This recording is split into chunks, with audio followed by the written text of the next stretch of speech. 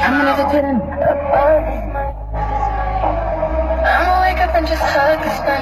K97.5, we taking over for NCCU Homecoming, the All Black and White Affair at the Durham Convention Center, Friday, October 14th. DJ Angel Baby, DJ Wade Banner. We're gonna shut that down. Understand, we got your tickets.